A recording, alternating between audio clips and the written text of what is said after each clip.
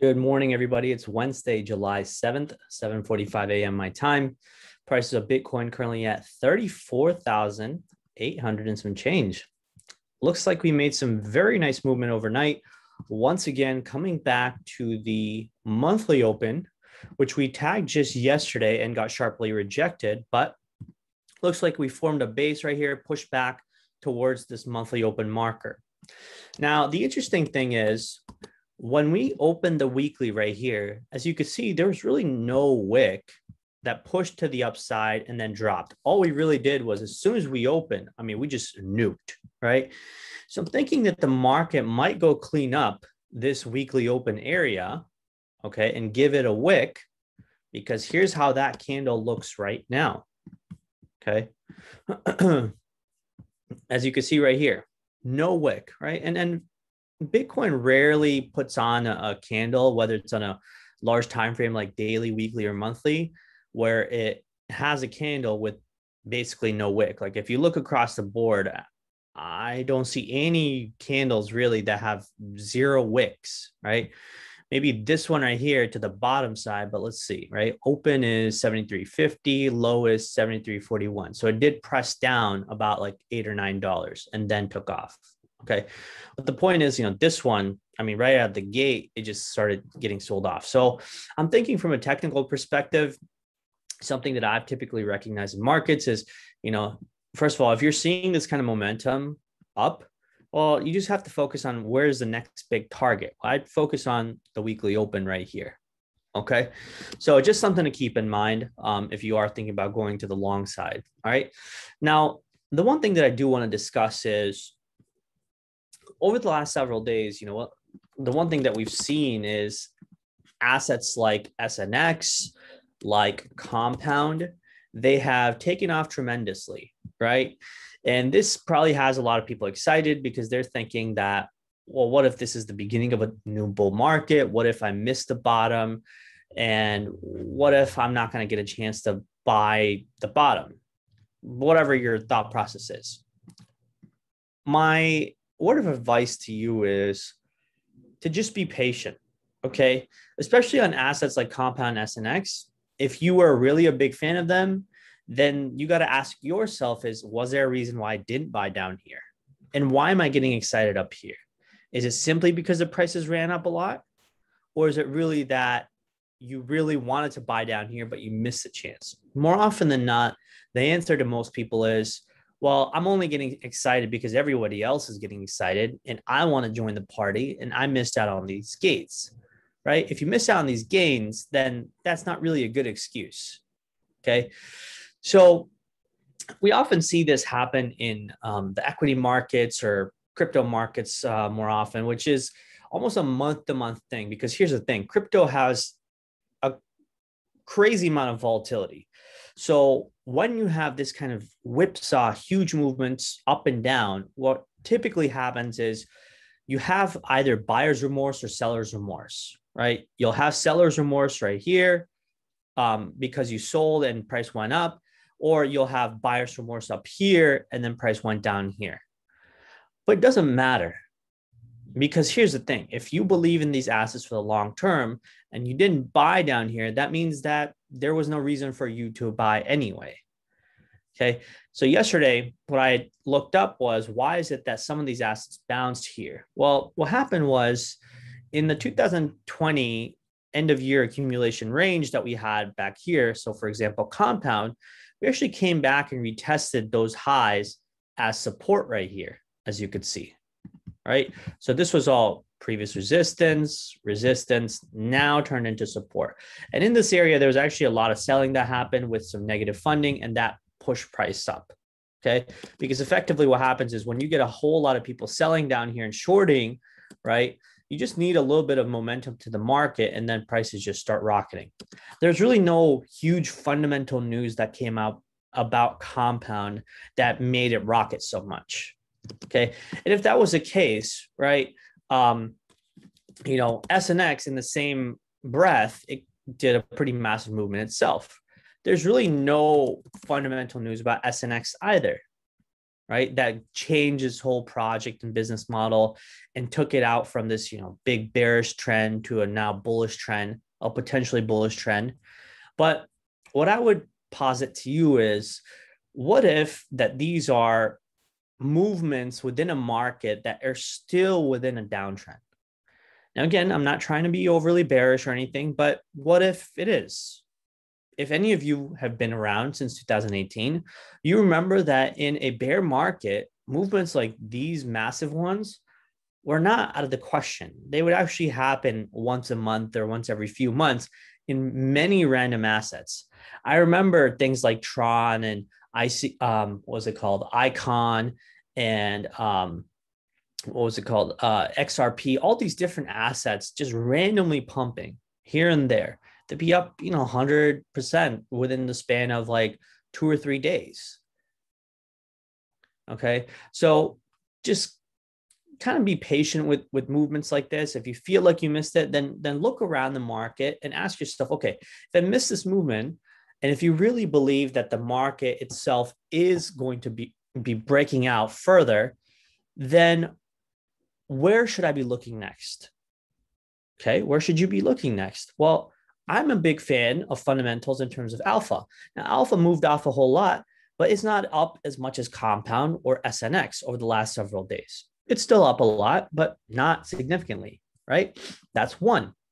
Rune is another one, okay? Rune is barely off the lows. Again, Rune has solid fundamentals, right? But here's the thing, right? With Rune or Alpha or some of these other assets, okay, some of them have their accumulation range way down here. So all these gains that have been made up, Compound and SNX had retested their lows, or rather their accumulation pattern from 2020, as you can read down here. But Rune is pretty far. So the question is, well, will Rune go down all the way here? That's a pretty steep drop. Maybe it gets down there, maybe it doesn't. But if you have the fundamental belief that the market has bottomed, then just pick your flavor of what's your other favorite asset that you think has not lifted off the low so much. And there you can dive back in, right? Rune is a pretty solid asset. In my opinion, sushi is as well. I'm a big fan of sushi. Okay. I personally think still that sushi is going to come somewhere down here. But again, that's my fundamental belief. All right. If I see a turnaround in the market and I see that the whole market is breaking through key resistance levels, then I'm wrong, right? Obviously, that means that maybe we aren't heading down further. We aren't still in the middle of, a bear trend or a bear market, whatever you want to call it. Doesn't even have to be a label attached to it. Okay. But if you believe fundamentally that there might be another leg to the downside, then you don't need to worry about these movements in here, right? Another asset that I'm following closely, CRV. Okay. These are all fundamentally very, very good assets. All right. There's, if you're looking at it from the perspective of where's the local high to where we are right now, CRV is still down 56%. All right. Or even FTT, big fan of FTT. How much is FTT down from its high up here? FTT is still down 52, 53%. So you can see that some of these assets are down quite a bit from the all-time highs. So again, are you getting excited because simply the market as a whole is moving? Or is it that you really think you made a mistake or you wanted to get back in down here and you've missed the opportunity and you're just FOMOing in? These are fundamental questions to ask yourself, okay? So anyway, if we go back to BTC, the one thing that I've stated, whether it's on Twitter, whether it's on the Advantage side of our community is one of my core opinions right now is I still think we're kind of in the middle of a bear trend. I know we're seeing these pops in the market, but a few days of upside movement like this, just like we had, big pops like this right here. If y'all remember, right? I mean, we had this huge sell-off. We were down almost 64, 65% in many assets in the matter of like 2 weeks. And then from this low, these assets took off 60%, In some cases, they took off like 80, 100, 150% to the upside when they popped up big. But after that, we just resumed to the downside because the buying activity is just not there, right? Some of that is also indicated by volumes. Okay, if you actually look at the volumes across the board, whether it's for BTC, which as you can see, clearly declining volume, right? And this is Binance. So let me see if I can open up a different chart. Let me see over here. Coinbase. Here's Coinbase, right? This is spot volume. Again, spot volume on a complete just cliff decline, right? Just completely drops off a cliff after you had this huge amount of selling. Okay. And technically volumes were already peaking off like right around this area right here. Okay. And then they just started to drop off, selling picked up, buying dropped off, selling picked up, buying dropped off. So what does that tell us? Well, we know that when this kind of movement happens in volume, right? And we know that when open interest like this falls off a cliff, and we know when Bitcoin CVD, which is the cumulative volume delta, is still declining, we should be wary of the market. Okay. Now that doesn't mean that you're not going to have big altcoin movements like this. It's totally fine to be, playing those movements, but just know that there's nothing new about this market that hasn't been done before in any other financial market or even crypto markets. Now, I will say that one thing that I'm a big fan of is I like seeing good assets turn around first. Okay. So for example, here's something that I recollect from last year when we had that big, drawdown in the summertime. Okay. Theta, I remember, okay, in this area, this was the DeFi summer, drop off, but Theta was the one that started to really lead us out of the previous, market, the quote unquote bear market of last summer, and then just kept pushing and pushing and pushing. Now, the reason I'm telling you all this is because if you look at this movement in comparison to this, right, there's not really a whole lot to worry about. So if you are bullish on DeFi, bullish on NFTs, bullish on some of these assets that, are right now discounted, just remember that you might be getting a really good price. I'm not telling you to buy. This is not an opinion to go pick up these DeFi assets. This is just non-investment advice of how I'm looking at the market, right? Now, it is entirely possible that maybe we've had such a huge run in the market over the last 1 year, because this is what we've done in the last year. And this was, by the way, common for Bitcoin and Ethereum and Theta and Solana, Matic, anything you name. It went up this much or more, right? So what if we're coming off those highs? And it just takes a long time to come off those highs. It takes a long time to distribute. Within the heaviness of selling, you'll have big pops in the market because there's going to be some people who think, oh, well, Theta's undervalued here, but there's just so much selling pressure that Theta or any of these assets cannot get past key resistance levels. Maybe that's also the case, right? So you have to square off on both sides and understand that while you may be thinking that these assets may have further upside, we're also coming off a pretty massive bull market over the last year. Okay, so it is possible that we might come down further. But again, if you have the fundamental belief that, say, Axie Infinity, which is obviously kicking ass, right? I mean, it's up basically from these lows down here about 6 or 8 days ago, right? It's up 300%. If something is up 300% like that, something big is happening within this space right here. So question is, if you go to CoinGecko, right, and you look up what's happening in Axie Infinity, okay, first of all, Axie is only a $740 million market cap. There's so many other garbage assets out there that are worth way more than Axie. Now, I'm actually a big fan of Axie, and I've posted a lot about it for our Advantage members from the past couple of months. I didn't get into it, but it doesn't mean that just because something has taken off this much that I'm not a fan of it anymore. This is typically what happens with a lot of people is when something goes up this much, they think that, well, I can't get in now because it's gone up so much. See, that's the exact opposite of how you should be thinking, which is if something is going up this much, right? Maybe you should look into it, especially an asset like Axie Infinity, which is, in my opinion, borderline one of the best assets that are out there that's doing something very unique in the gaming, the metaverse space, right? So you got to look into it and ask yourself, well, if I didn't like Axie at $4, why am I liking it at 14? Or if you did like Axie at 4, why are you still not liking it at 14? Right? Because that's how you have to look at the market. Is don't worry about the price that's happened here. If you really believe in this asset and you think that 3 months, 6 months, 1 year from now, Axie will be worth more, then the question to you is, why are you not buying?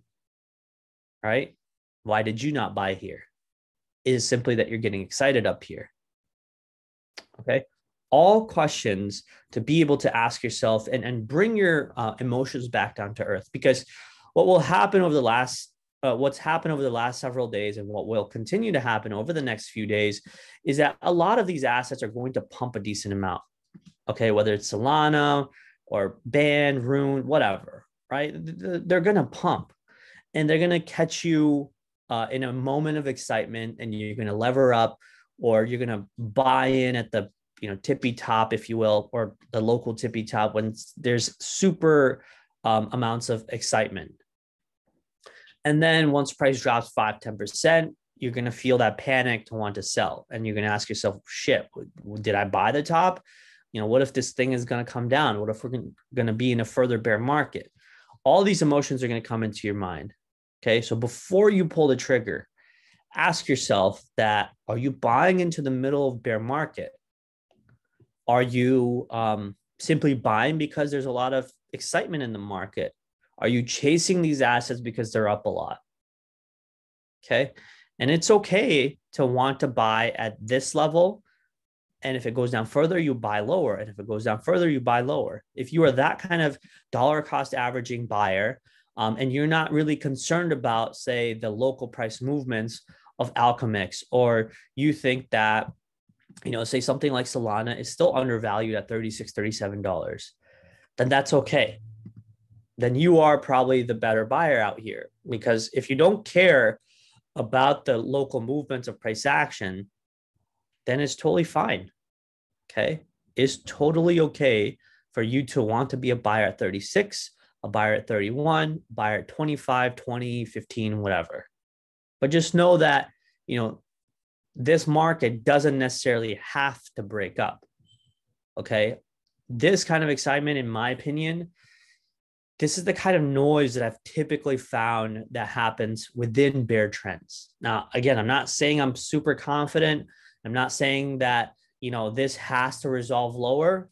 But when I see big excitable movements like, these, like in the middle of a large downtrend, which, by the way, this is unquestionably a large downtrend, whether it's in Bitcoin, ETH, Solana, any asset, you name it.